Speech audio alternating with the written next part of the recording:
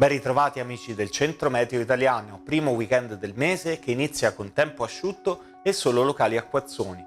Vediamo allora nel dettaglio le previsioni per sabato 6 maggio. Tempo stabile al mattino su tutti i settori con cieli sereni o poco nuvolosi.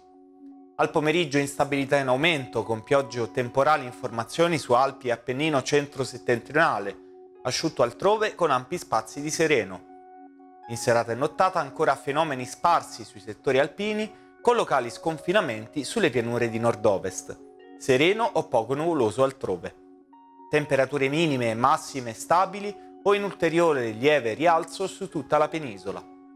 Per ulteriori dettagli seguite le previsioni aggiornate sul nostro sito o sulla nostra app Meteo. Un saluto da parte del Centro Meteo Italiano.